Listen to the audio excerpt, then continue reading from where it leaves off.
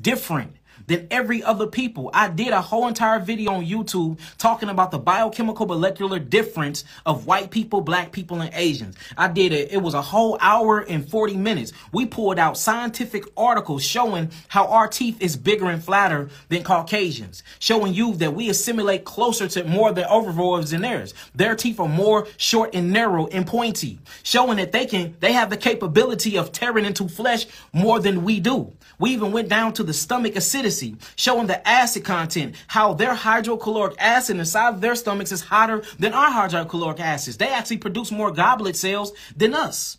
We went to the size of the brain, showing how our brains is bigger than theirs, especially when it comes to our frontal lobes and our cortex, showing that we are higher thinking people. Not saying that they ain't shit, not talking about them. I'm speaking of pure science, talking about our hair, how we have non-ether coil hair, what